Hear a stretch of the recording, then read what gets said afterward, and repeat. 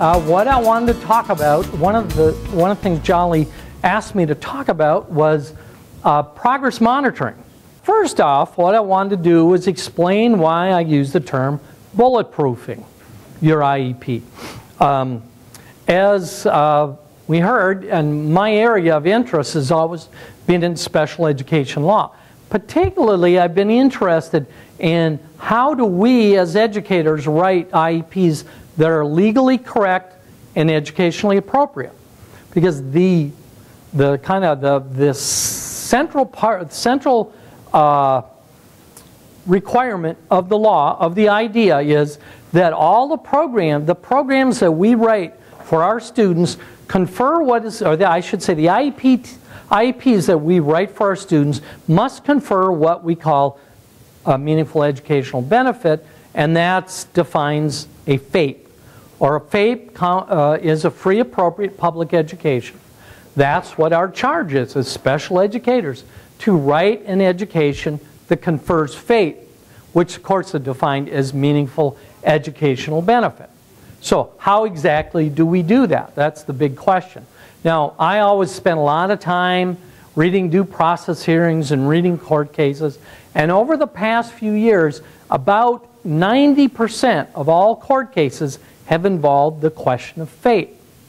That is, whenever there's a due process hearing, a dispute between parents and school districts that can't be settled in the IEP process or through the regular processes, it winds up going to a due process hearing or a court. 90% of those involve questions of FAPE, free appropriate public education. Well, what exactly does that mean? That means the law itself is pretty ambiguous. It just says FAPE is an education that meets state standards and is developed in accordance with the IEP. So not a lot of, and it's free, not a lot of information. But what the courts have done is they've developed more of a definition of FAPE. And essentially a FAPE is two things. According to the United States Supreme Court, a FAPE consists of two things. One thing it consists of is following the procedural requirements of the law, which we all know procedural requirements are sending out notices, having all the IEP team members present, involving the parents in meaningful discussions. Those are kind of procedural aspects of the law. And then the Supreme Court said, well, there's also substantive or content aspects of the law. And what the content aspects of the law means is that we must provide an education that confers meaningful educational benefit. In fact, in 2004, in the idea, Congress said if our IEPs actually confer benefit, meaningful benefit, we can prove it, that even trumps procedural mistakes. We can make procedural mistakes and we're still okay as long as our IEPs really confer benefit on the child. So that's important to remember, procedural and content requirements. As special educators, as IEP team members, we're responsible for meeting procedural requirements and content requirements, or substantive requirements. Now, like I said, about 95% of all cases are FAPE. And FAPE cases always boil down to what's in the IEP, always. And so IEPs are very important.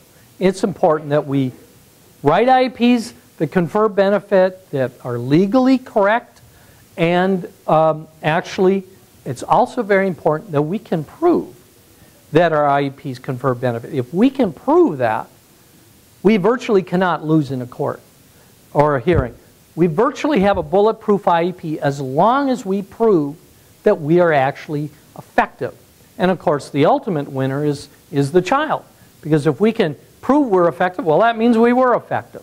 And the child has achieved meaningful educational benefit.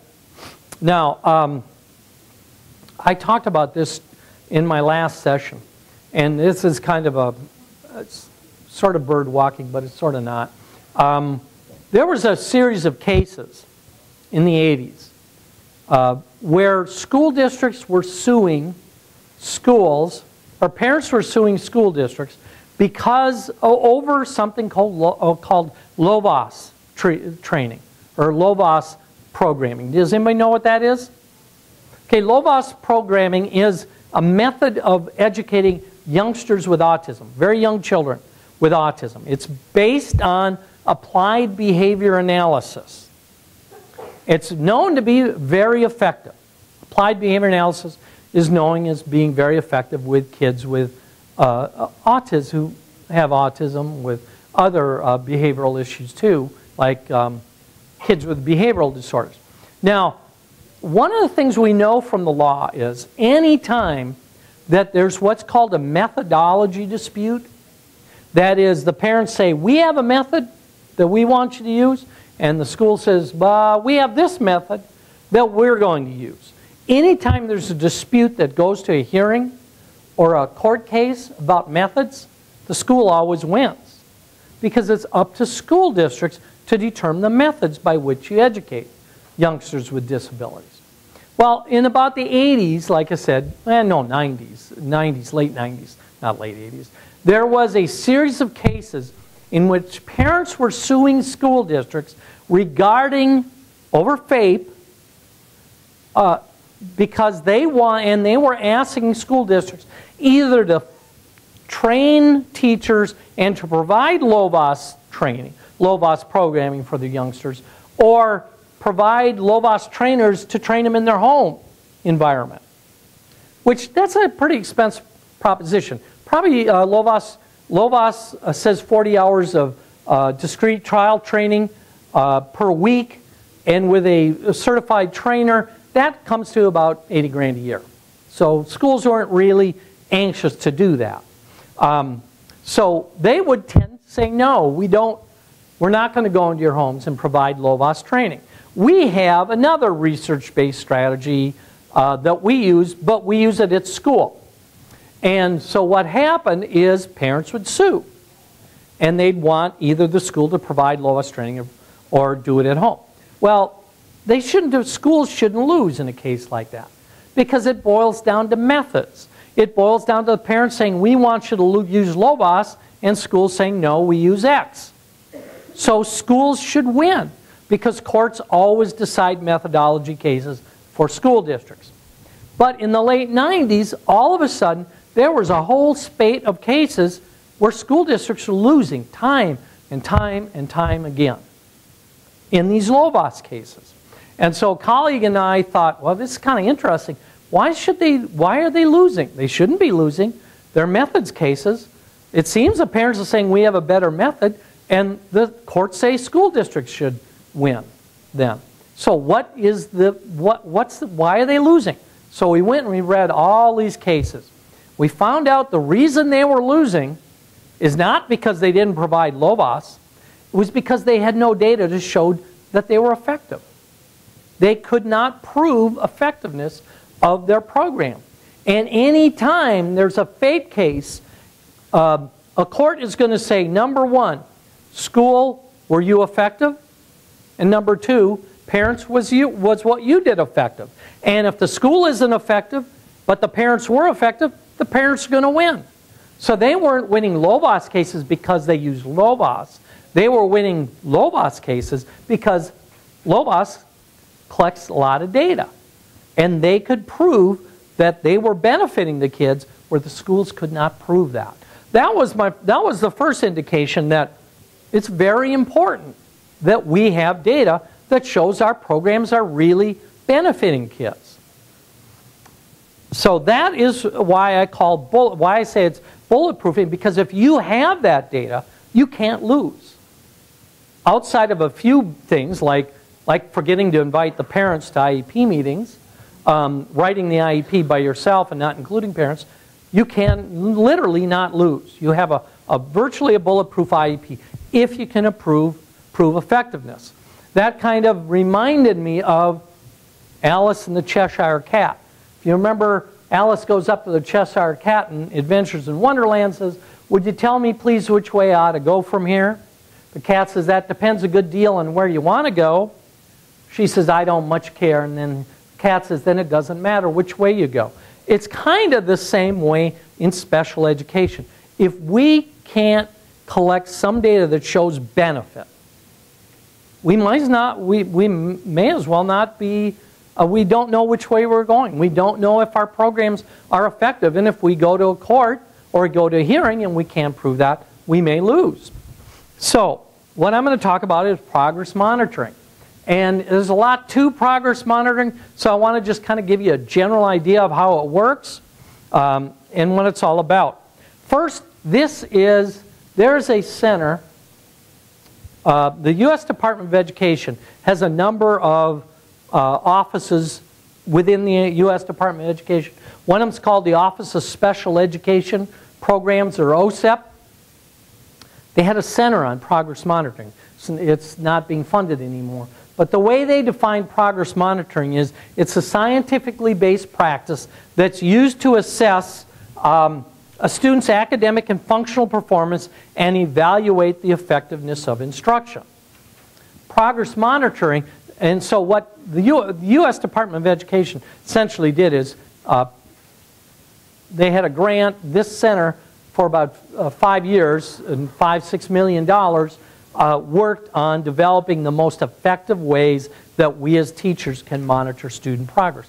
In fact, they still have a website. If you put Center on Progress Monitoring in Google, you'll go to the website. One of the things they showed is that progress monitoring, and forget for a second that it bulletproofs your IEP, it accelerates student learning. We know that when we monitor student progress, that students learn more. These are just some folks, Lynn and Doug Fuchs of Vanderbilt, Amy Reshley, Todd Bush, folks from Minnesota, and Marzano. These people have studied what difference does progress monitoring make. And what they find is that progress monitoring makes a huge amount of difference in how much kids learn.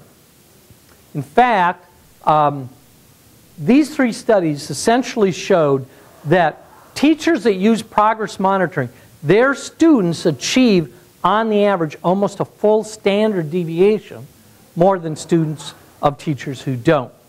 Now, if you're familiar with a standard deviation, you know, well, that's pretty good. That's a lot. If you're not, you're all probably familiar with tests like the Woodcock-Johnson and things like that. Standard deviation is almost an entire grade level on the Woodcock-Johnson. That teachers who use these different types of progress monitoring, their kids achieve that much more than kids of teachers who don't use it.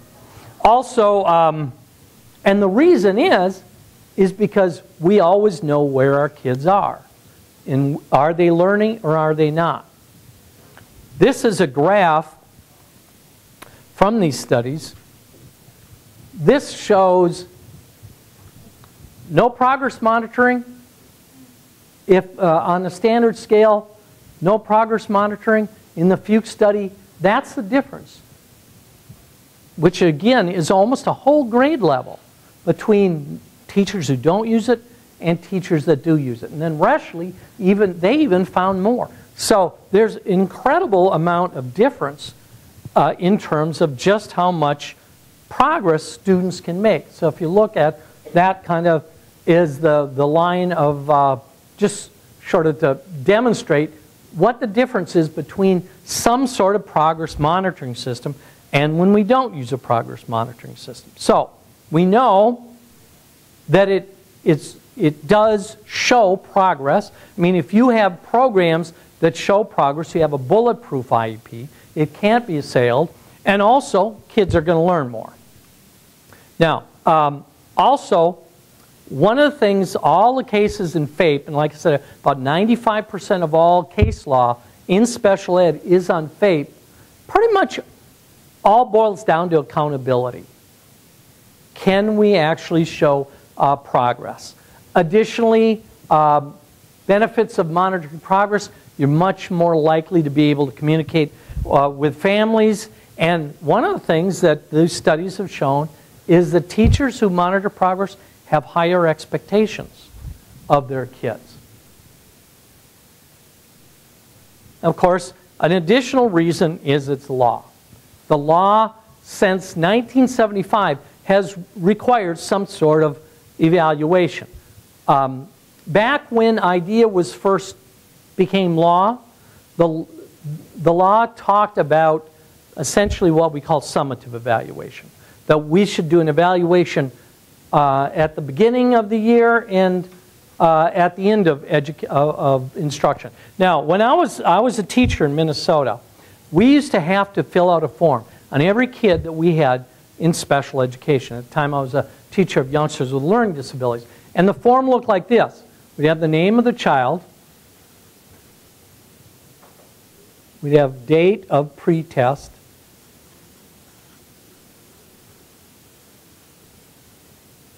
Date of post-test. And then we had a graph. It'll look just like this. And we had to give every kid that I had in my learning disabilities classroom, a test called the RAT, the Wide Range Achievement Test. Anybody familiar with that? Okay, I think it's in the RAT 3 now, or it's 4? Okay, well, this is back in the RAT 1. And beside being one of the most unfortunate acronyms ever, the RAT, it was also not a particularly good test. It's probably better now, but it was divided into subtests. There was reading recognition, comprehension, spelling, math, like that. So we would have to give every kid the RAT. Reading recognition, comprehension, spelling, math.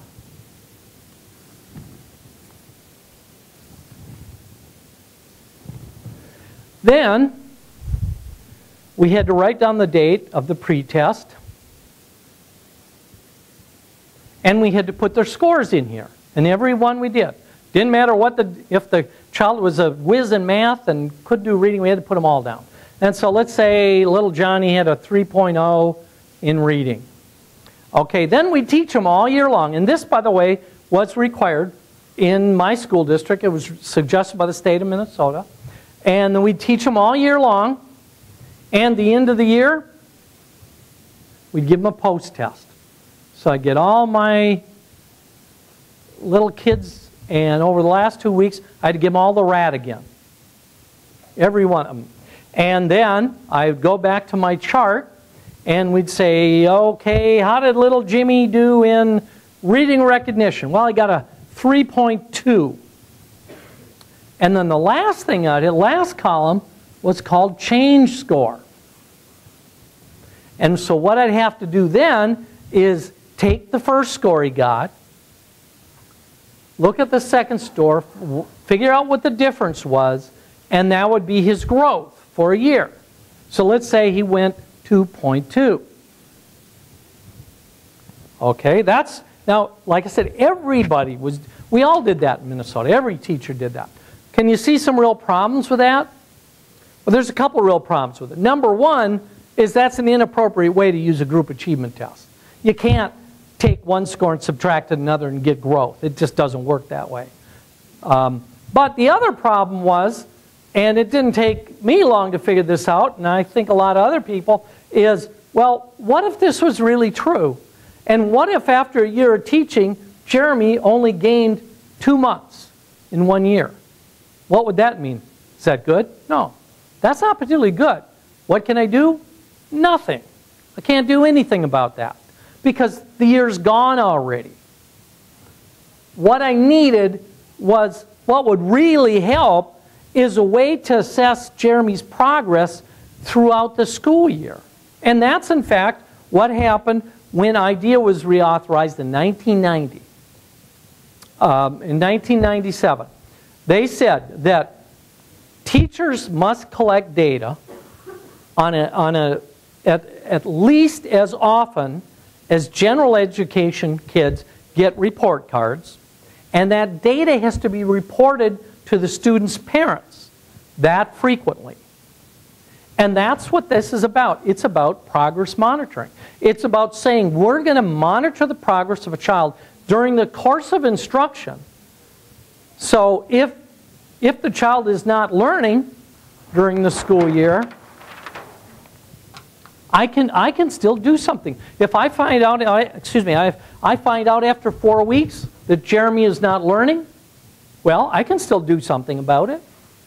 It's a lot better than that model where I have to wait till the end of the year to find out that he wasn't learning anything. So that's what I mean when I say it's the law. Now, when the law was, our law, the idea, goes through a process called reauthorization. About every 5 or 6 years it gets amended, gets changed a little bit. Got changed again in 2004.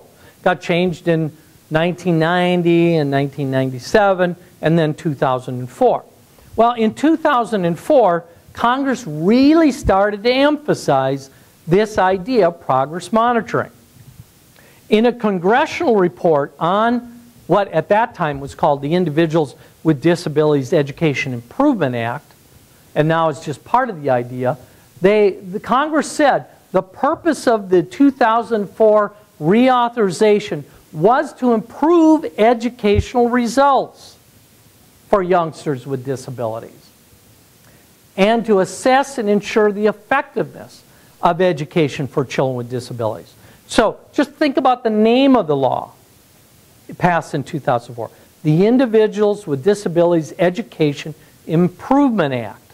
It was about improving results for youngsters with disabilities. And how did Congress say you do that? Well, they said there's a couple ways, a couple things we need to do to make sure we improve results. And one of those ways is to use constant progress monitoring during the school year. In fact, at least, again, as often as general education students get report cards. So we have an idea of, is our teaching working or not? So it's the law. Here's a few more comments on IDEA regulations. This one, by the way, this first one, that was another change they made to try to improve the law. They emphasized for the first time using research-based strategies, and they said these requirements emphasize the importance of using high-quality research-based instruction in special education settings consistent with No Child Left Behind. Then, this statement. This system, they talked about the idea and the IEP. They said this system, if we're going to improve results for kids with disabilities, will require evidence in the form of database documentation reflecting formal assessment of progress during instruction through repeated assessments. That's exactly what progress monitoring is. Congress is saying that's what we have to do. We have to monitor student progress. We take that, combine it with the court cases, or the courts are saying we need to prove educational progress. If we can prove educational progress, we have a bulletproof IEP. Now, a couple other things about what constitutes progress monitoring. Courts have said there's things that definitely, there's a lot of different ways of progress monitoring, and I'll just talk about a few of them. And I know Matt and Pete, I was looking at they did a real nice presentation on progress monitoring that talks about the different types, and we'll get into that. But one thing that doesn't count as progress monitoring is teacher observation. Determination, this is again from the U.S. Department of Education regulations. Determination of student achievement will require evidence in the form of database documentation reflecting formal assessment of progress during instruction through repeated assessments. See, there's nothing in that statement about observation. It says database documentation. That's what the law says. This is what one court said. It was from a case called Rio Rancho Public Schools. It was actually heard by the New Mexico State Educational Agency. It said the student, in this particular case, an IEP, there was, again, as most cases, it was a FAPE case. It was about free appropriate public education. The school district, the due process hearing officer, in this particular case, threw out 2 years of IEPs because he said the IEPs did not confer free appropriate public education. Why? Well, after the due process, New Mexico as a system doesn't go right to the federal courts or the courts. It goes to the state educational agency. And they ruled in favor of the hearing officer. And they said the reason was, the IEPs were thrown out, is the students' annual goals and objectives in each of these 2 years of IEPs simply did not contain objective criteria which permit measurement of student progress. A goal of increasing reading comprehension skills or improving decoding skills is not a measurable goal. These IEPs, they would have things like, Jeremy will improve his reading. That was a goal. Or Jeremy will improve his reading comprehension or reading decoding skills. It's very kind of ambiguous goals that did not have really any end point in sight. It just said he's going to get better. And the court said that's not good enough. That is not good enough. Even if the present levels of performance were clearly stated, according to the educational agency, including an open-ended statement that the student will improve does not meet the requirement for a measurable goal. Why? Because it's not measurable. You can't measure that. If I said if someone's going to lose weight, if I didn't have a target, how do you know if they lost an appropriate amount of weight? And the same thing with reading. We're going to improve reading. Well, how much? They didn't say. Thus, the IEPs were ruled invalid. Did not provide FAPE. This is from a different case involving an IEP that was declared to be invalid. This was actually at a state in a state court because an IEP was written that where it said, how will you measure this? They said teacher observation. That's all. It just said teacher observation. And the court said that although subjective teacher observation provides valuable information, teacher observation is not an adequate method of monitoring student progress because without supporting data, observation is opinion which cannot be verified. Another quote.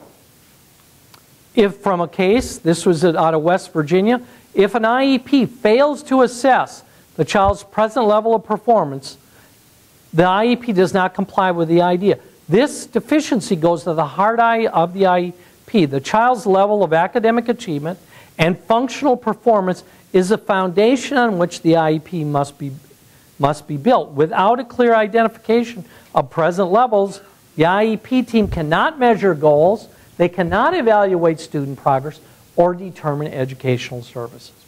So it's real clear now, in terms of the law, we need to be assessing student progress. We need that to be able to show that we're providing a FAPE. We need that to ensure that kids are actually growing, that they're actually improving. So legally, it is required. Now, anyone who's interested in improving educational results of students with disabilities should be using progress monitoring. It doesn't matter if you're a general ed teacher or special ed teachers, we've got to have ways to monitor our students' progress. Now, the good news is there's a whole bunch of really simple, user-friendly ways in which we can monitor progress. But essentially what we're doing, and these are what the courts have said, essentially progress monitoring indicates whether the things we're doing, our teaching strategies, our teaching procedures, which like the cause, are they resulting in satisfactory academic growth? That would be the effect. If we can show an effect, if we can show academic growth, we're meeting the requirements of the law. We're creating a bulletproof IEP.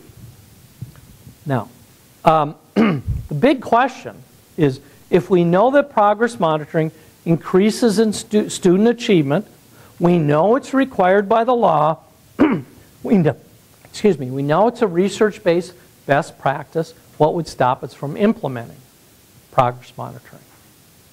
The one thing that would probably stop us is not having a real easy-to-use, simple way of doing it. Because as teachers, we're extremely busy folks. And we have to have a really efficient and easy way to monitor student progress.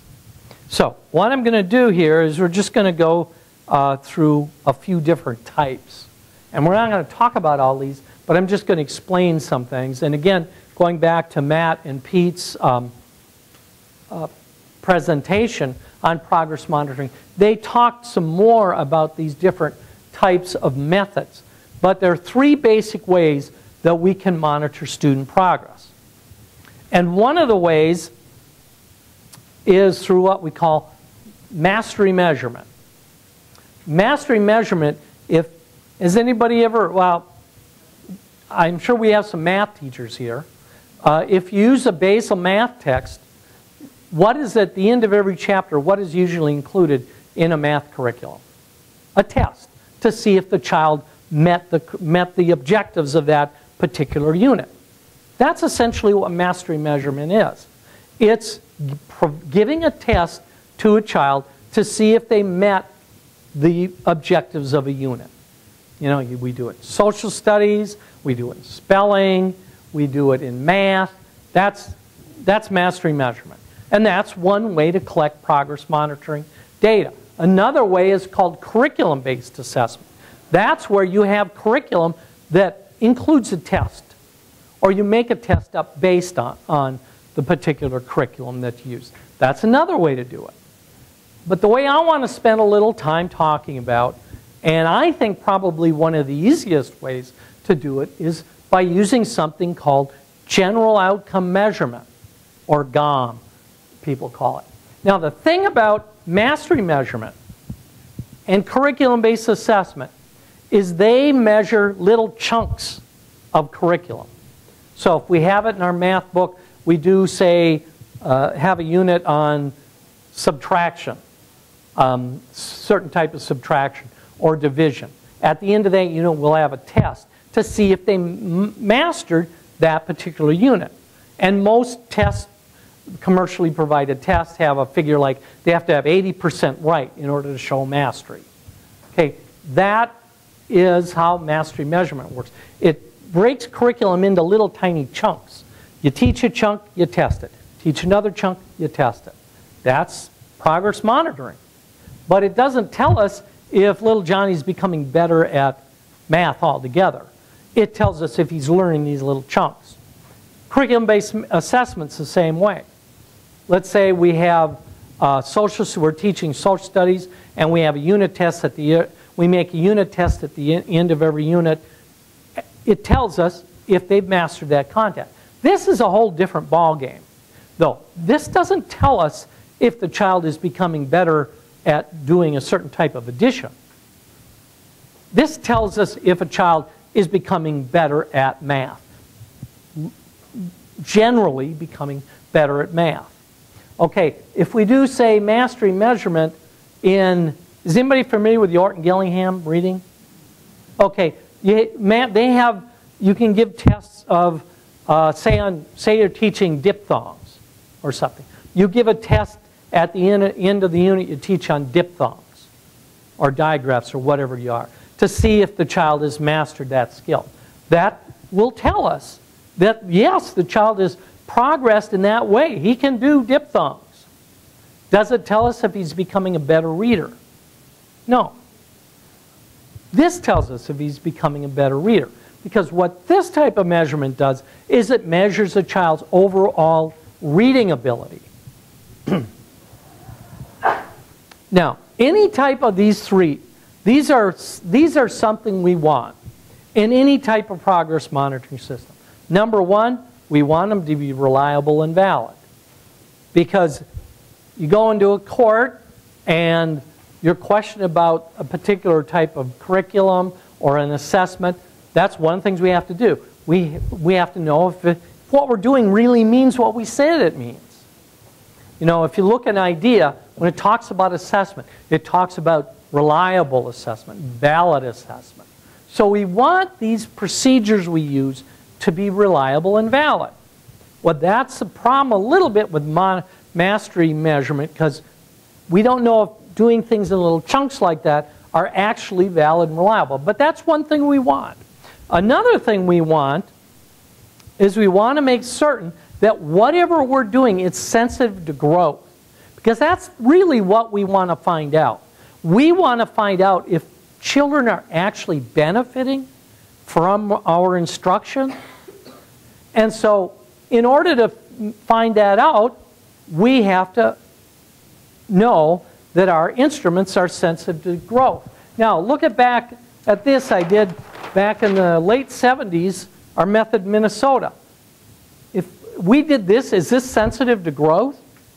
Not even close. Not even close. Because the best thing we can say at the end of the year is, oh, gee, Jeremy, he didn't learn anything this year. I hope he does better next year. But we can't use that data, we can't use that information to make changes during the course of instruction. And again, that's what progress monitoring is all about. It's monitoring a child during the course of instruction so we can determine if a child is actually benefiting. Another thing we need is it's got to be easy to do. Because teachers are busy folks. We can't spend a lot of time in assessment because we're teaching. We're teaching multiple areas, possibly multiple levels. We have to have something that is pretty darn time efficient. We can't be spending an hour a day on monitoring progress, which there are procedures out there that take that long. So we want to have something that's real quick. We want to have something we can do over and over again. How many of you have given the Woodcock-Johnson or the key math or any test like that? Do you know how often they're repeatable? About every 6 months. Because there's a practice effect. You can't give it every week because it's not repeatable. We need measures that are repeatable, something we can give time and time again. And that's going to be required that our what we give is a little bit different every time. And I'll explain more about that in a second. Next, we want something easy to administer. I want to be able to sit down with a child with at most a paper and a pencil and give them a 2-minute test. Done. Easy to administer. I taught, like I said, I taught for 16 years in Minnesota, and now I used the type of monitoring which is called General Outcome Measures, or GOM. And when I was teaching, we had 16 kids with emotional disabilities in the class. And so obviously when you have that many kids and there's me and another aide, your time is pretty precious. And so you need something pretty easy to administer. So what we use is these general outcome measures. In reading, for instance, I used a procedure called just counting oral reading fluency. Very simple to do. Could do it in a minute for each child. Easy to teach, train. It should be easy for teachers to do, and easy. We need to have systems that can be easily trained. Now, I was getting my master's degree at St. Cloud University back when they had a procedure called precision teaching. Has anybody heard of that? You're too young, you probably haven't heard about it. But it was difficult. It was very difficult to do. It was time consuming, but the hardest part is it was so difficult to do that it would take a whole semester to learn how to do it. We need to have something that is done real easy and something that we can train teachers on very quickly. Bless you. Now, how do we implement progress monitoring? There's a way, there's a kind of a format, regardless of what system we use, that we need to follow in implementing progress monitoring. Number one, we have to know where the child is before we start teaching. That's our baseline. That's the assessment. In IEP, when we do IEPs for kids, we give tests. I'm not talking generally about those type of tests we give, about Woodcock-Johnson's, about WISCs, but more about informal teacher-made tests, things that we can make up relatively easily. And the good news is there's a ton of really easily accessible stuff on the internet now that's free that we'll go into. Another thing is we have to decide what rate of improvement we want for our kids. We'll get into this a little bit later. We need a way to collect data. We need a measurable annual goal. That, of course, is required in the IEP. We need to have some way of keeping track of where the child is. And what we know the most efficient way to keep track of data is to graph it. And we need to have some decision-making rules, something that tells us when our teaching isn't working. We've got to do something different. So I know you've all seen a picture of a graph. This is an example of a graph. As I said, when I did reading for kids, I used a type of reading general outcome measurement called oral reading fluency. That just means I would have a child read to me for a minute and count the number of words they read correct. And I graph it. So on this axis, I have correctly read words per minute. On that axis, weeks of instruction. And every week, I would do a measurement, or actually 2 or 3 times a week, and I graph it. So if Jeremy read 40 words this week, I'd put a little dot there. If next week he read 50, I'd put a little dot there. And then he read 47, and then he read 60. Put all those little dots, and then I connect them with a line. And there I have that would be my graph.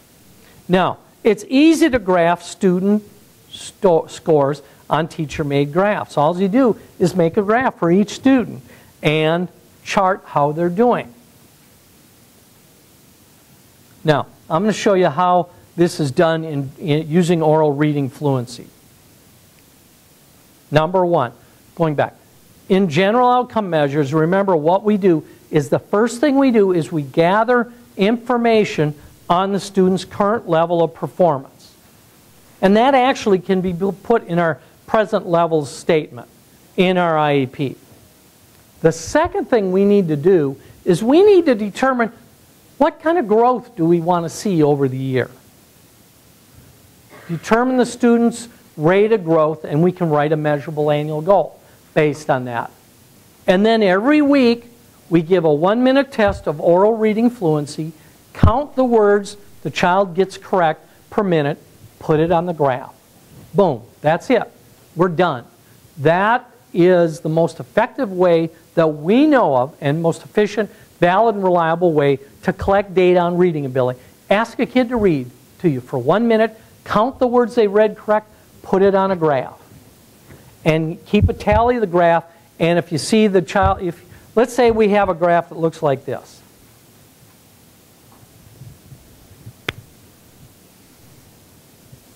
Remember, that's our correct words per minute. These are our weeks. Let's say we have a graph that looks like this. And we've decided that where we want, say, 60 words per minute, we want the child to be able to read 60 words per minute at the end of the year, and we're testing them. And let's see, he started, and I'll show you how to do this. We have a baseline of here, and he's going like this. And we connect these dots. What does that tell us?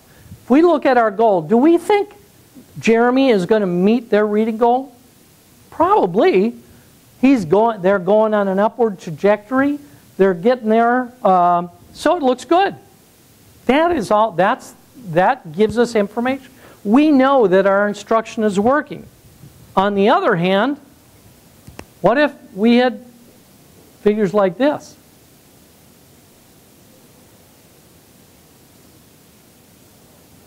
Does it look like he's going to? No. Doesn't look good. We need to make a change in instruction. Has anybody here ever been a child? Yeah. Has anybody here ever been a parent? We got some parents. Maybe you know what that is? That's the most intuitively understandable graph by a parent in the world. That's a growth and height chart. Every pediatrician has one of these. Bring your little baby in, they measure their head circumference, they weigh them, they measure their length, and they compare them to this, because this is average developmental growth. If your child is on the 50th percentile, they will be right here. If they're in the like 95th percentile, here. 80th percentile, you know. So that's what a pediatrician does to measure a child's developmental growth. They just take all these measurements and compare them to what they know the average kid does. Now, I want you to look at the way that this kind of natural growth in terms of height and weight, how it grows like this in a very steady progression. Now, this is really interesting. Look at this. This is developmental growth in words read correct in kids from 1st grade to 6th grade.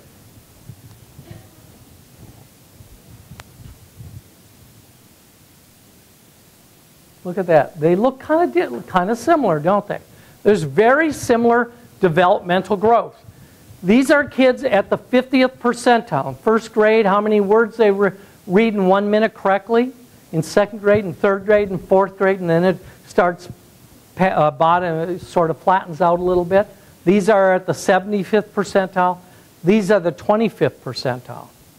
So if you have a child in 2nd grade who has a learning disability, have them read to you orally for 1 minute, you can compare them on a graph like this and tell developmentally how they're doing. Well, that's important. But what is really important is you can use that data to tell you, is Johnny learning?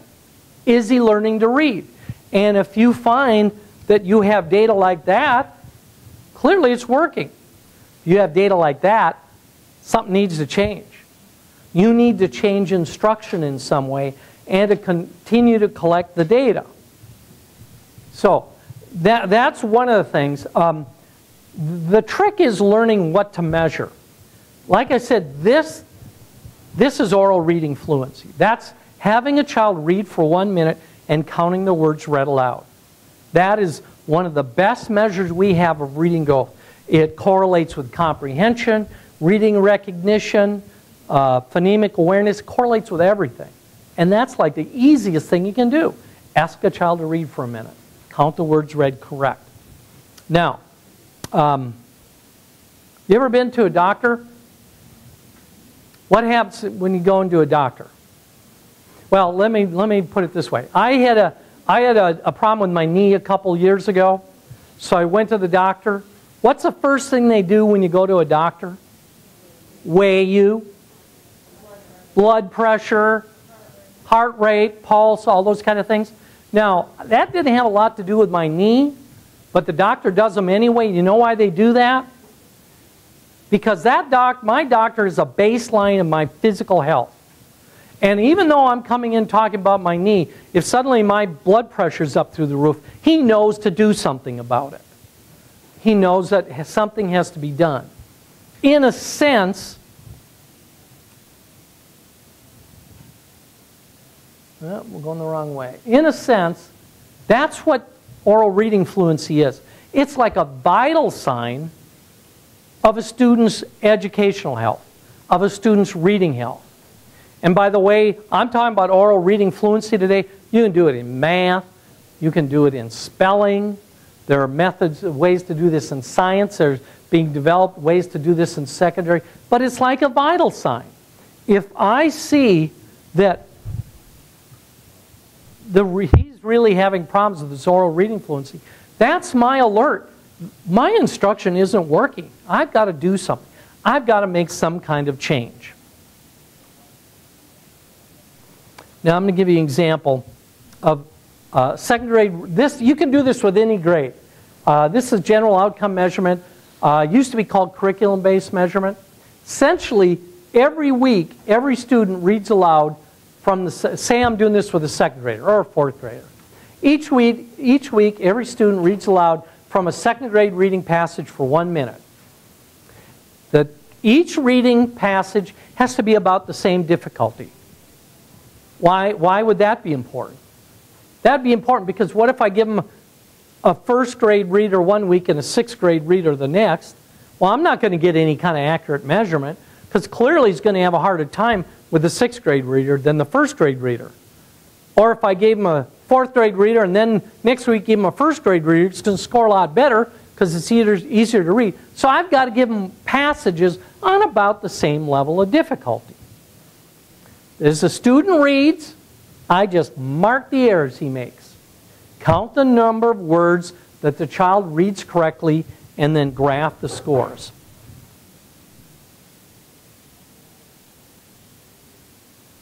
Now note a couple things here. What I'm looking for is I want these scores to go up. If the scores are going up on the general outcome measure, that indicates to me that the kid is becoming a better reader. And like I said, oral reading fluency, people say, well, wait, aren't you just reading words? What does that have to do with, say, comprehension or fluency or anything? Well, it does have something to do with fluency, with phonemic awareness. Well, what we know is oral reading fluency. Remember, reliability, validity. Oral reading fluency is the best way to measure growth in reading there is. It's better than giving the Woodcock-Johnson. It's better than giving the Stanford Reading Comprehension Test. It's a very accurate way of measuring reading ability. And it's very sensitive to growth. Now, student scores are going down, I know I have to change. If they're kind of flat, I also know, let's say they're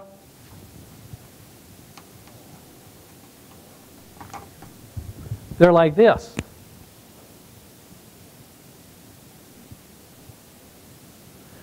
Does that tell me I need to make a change? Yeah. It's flat, and he needs to be growing. You know, I have his goal up here. He's not growing, so I need to make an instructional change.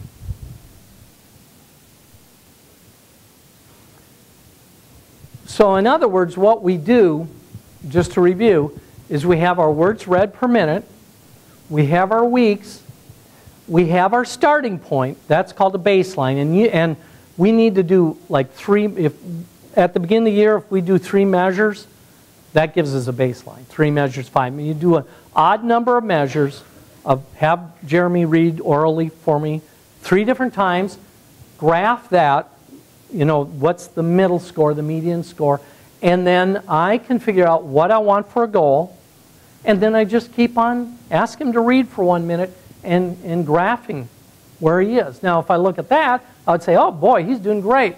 He's above where he needs to be, and he seems to be going up at a pretty good pace. My instruction is working. And although I'm talking about reading, there's measures, GOM measures in spelling, in writing, in mathematics.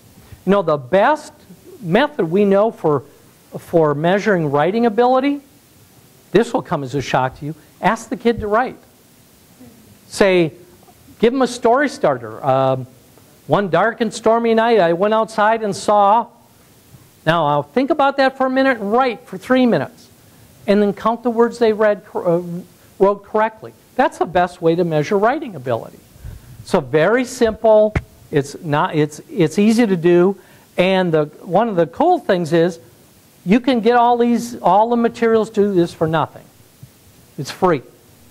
There's a couple great websites. These are actually fee-based websites. You probably heard of AimsWeb, Ed Checkup, Dibbles you probably heard of. That all costs a little money. These, Intervention Central, Easy CBM, are free. Doesn't cost you a thing. Has anybody ever used either of those sites? Yeah, it's a great site. It's a fabulous site. Let's see if...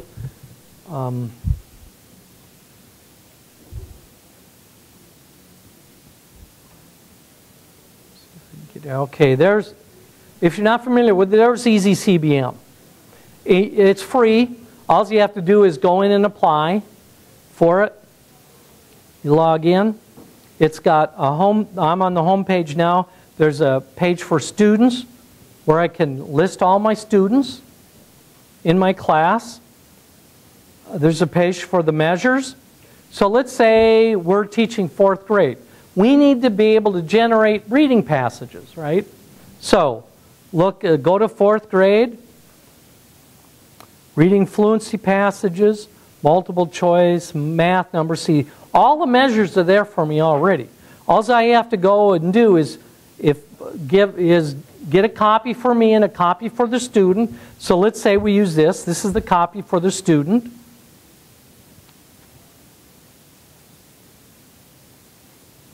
And I give this to Jeremy and I say, okay, Jeremy, we're gonna do our reading now. What I want you to do is look at this reading passage. You're gonna have a minute to read. Do your best work. When I say go, go. Press the stopwatch, have them read for a minute, and then you follow along on your own copy. Let's go back here. And you can see my assessor copy has the directions. This story about Victor, Joe, Jim, and Tom. I want you to read the story to me. You have 1 minute to read as much as you can. When I say begin, start reading aloud at the top of the page. Do your best reading. Do you have any questions? Start the timer. Say go. While the student is reading, anytime he gets a word wrong, mark it. Just put a slash through it. When the student gets to a stopping place, after a minute, just say stop. And put a little mark there, and the words are counted up for you. It's very easy to count them up. You're done. Takes a minute a week to do that. And that will give you the most possible, the most accurate, reliable, valid data on student reading that you will find, that you can collect in 1 minute's time. I'm also able to enter scores. So all I have to do is enter what they did. This will make a graph for me. So if I don't want to go to the time of making my own graph, this will make a graph for me. This is a fabulous website. Now, let me. Intervention Central is another great website you can gather this kind of information on. And by the way, I'm going to be sending this to Pete and Jolly and everyone, the handout, because I changed it a little bit so you can get it from them. Intervention Central is just kind of like it's got a ton of really cool stuff in this. This was actually developed by a school psychologist in Syracuse who wanted to have some way that his teachers could measure student progress. Now it's his full-time job. And he's got people working for him. But it's an amazing, amazing tool. And so they have, not only they have a lot of good reading materials here, they have behavior rating scales. You know, I was a teacher of youngsters with emotional behavioral disorders, and I needed to measure progress in behavior. They have behavior rating scales. They have a really cool feature called Chart Dog, where you can chart behaviors. They have a Dolch word fluency list, early math fluency list. You can generate all your materials just from this website. It doesn't cost a thing. There's been research that's shown in reading standards that just simple oral reading fluency correlates more highly with reading standards than any other test you can give. So, yeah, and that's a very good question, and I'm sure that will happen, especially I think now with a Common Core you're going to see a lot more of these type of sites. So the materials are there. I mean, you can get them for nothing. Back when I was teaching, and I don't know if people use these anymore, but we used to use what are called basal texts. I don't know, I mean, if your school districts use them. I would just use the basal. I'd make my own. I'd Xerox off a page for the kid and one for me, and I'd use that. But now you can go on to Intervention Central and generate your own. The important thing, of course, is they have to be all about the same level. Because you can't give a 6th grade one day and a 1st grade the next and a 4th, because you're going to get all sorts of odd scores. You have to have about the same level. And kind of interesting, but we know from research is you should choose levels that are a little above your kid's reading ability. So if they're reading like on a 2nd grade level, if you choose like a 3rd grade level, that works fine, just so it doesn't frustrate them because they have more room to grow. If you choose something that's too easy, they get to the top real quickly, ceiling out. Now, just a few examples. Let me, okay, example of reading. We've been talking about oral reading fluency. And again, you can get the online reading passages. You can use your school's curriculum. When I've used school curriculum, like I said, because we didn't have things like Easy CBM, in 1980s, but in 1990s, I would just use my basal. I would say we used Houghton Mifflin, and in our series we had a book called Wind Chimes, I remember. And one of my students at third grade level, that's fourth grade text, so I would copy a page for the child, I'd copy a page for me, and I'd give it to him. I'd go through those exact instructions. Jeremy, I want you to read for 1 minute, do your best reading. Are there any questions? Go. Time, hit my stopwatch, time per minute. On my copy, mark the words he didn't get right, put a slash through the wrong words, count them up, graph them, boom, done. And do the same thing next week and the week after. All you need then is you need the materials, either Easy CBM or, like I said, I used my basal text. You need those directions, which you can get off Easy CBM, and then you need some scoring rules. You need to figure, well, what is an incorrect word? Well, obviously, if the word is weather and they say when, that's incorrect. But what happens if they repeat words? If they say weather, weather, they say it twice. It doesn't matter. Just so they said the word right, correctly. If they got the word correct, you mark it correct. If they repeat it, that doesn't matter. Just so they had the word correct. Scoring rules are real easy, but they're also on Easy CBM. When you go to that website, it has a whole little section on scoring. Now, the important thing is the materials, whatever you use, they have to be standard. So you have all these things. You have Jeremy's copy, I have my copy, I have a pen for scoring, a watch clock or timer, I'm looking at the sweep hand, and I have the administration script. That's all I need to do the scoring. The important things about scoring is you just need to be, you need to do the same thing every time. So, and you need to do it over time. You need to do this every week. So one of the important things is you're going to need a new passage each time. If you do it once a week and you did the same passage, you're going to get pretty darn good at it. If you do a different passage every week that's on the same level, that's what you need to do. Now also it is good news that over about 20 weeks, maybe even less than that, maybe like 15 weeks, you can start repeating because they won't remember over that length of time. So you could go back to Easy CBM and just use the first ones you had. Each reading has to be cold. That means I'm not going to give the child a chance to practice. I'm just going to say, here's your passage, got 1 minute to read, any questions, go. So each reading has to be cold. They have to be about consistent difficulty.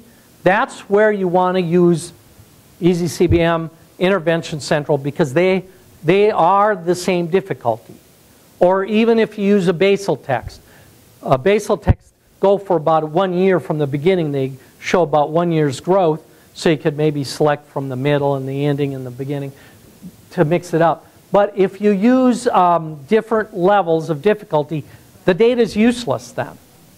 Now, let me give you an example. This is what we did on Alex. Okay, he had 5 readings. We started out the year, he did 5 readings. 42 words, 28, 52, 47, 48. You need to find the median. You know, the median we know is better than using the mean. What's the median there? You just line up your numbers from the lowest to the highest, pick the one in the middle. That's your median. That's your baseline. Now once you have the baseline down,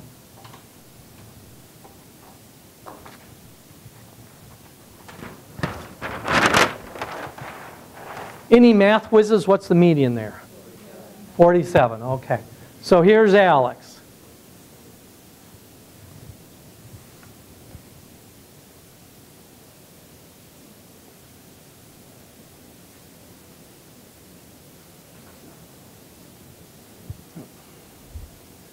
Weeks. So we said 47 is the median. Now I have the median. That's like my baseline. That's where he's starting. So I'll say that's where Alex is starting. The next thing is you write your, you can actually use this information to write your present levels of performance. Like something like, given randomly selected passages from grade 4 reading curriculum, Alex will currently read 47 correct words per minute. That's my present level statement. Now I can make my measurable annual goals from that. How much do you want kids to grow? Here's what we know about young kids. That a realistic growth goal is about 2 words per week.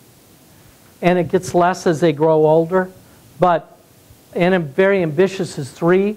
So essentially, after 2nd grade, just expecting 1 word growth per week is a pretty reasonable growth expectation for a child. So I just count. Say I have, well, I only did 6 here. Let's say I would never do this, but 6 weeks left. I expect 6 more words. So I just mark my X there.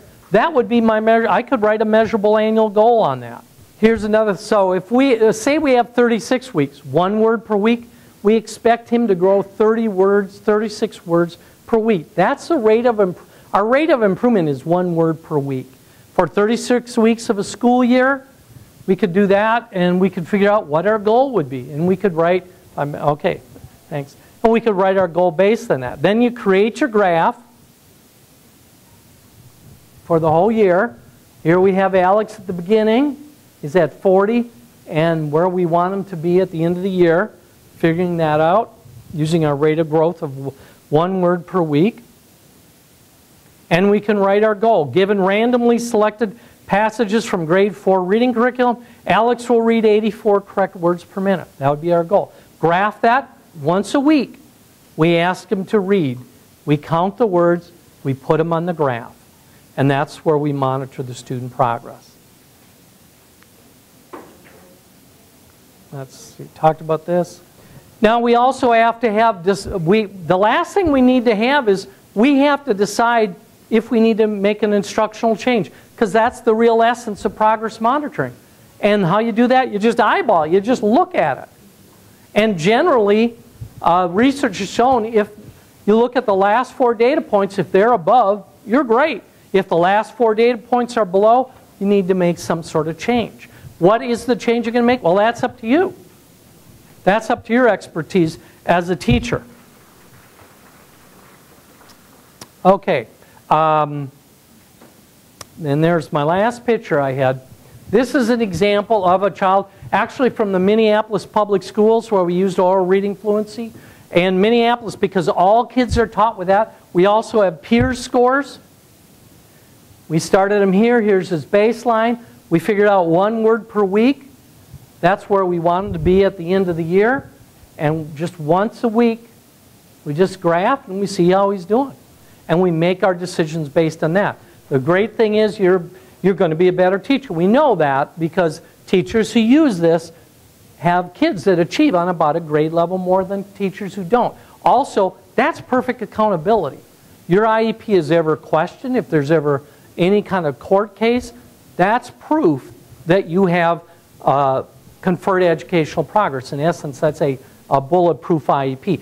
As I was saying earlier, I mean, this is really easy stuff to do. I just wanted to give you a feeling for how it works. Go on to EasyCBM. I mean, all the training materials are there. It's so easy to do. Your kids do better, and you have accountability built in.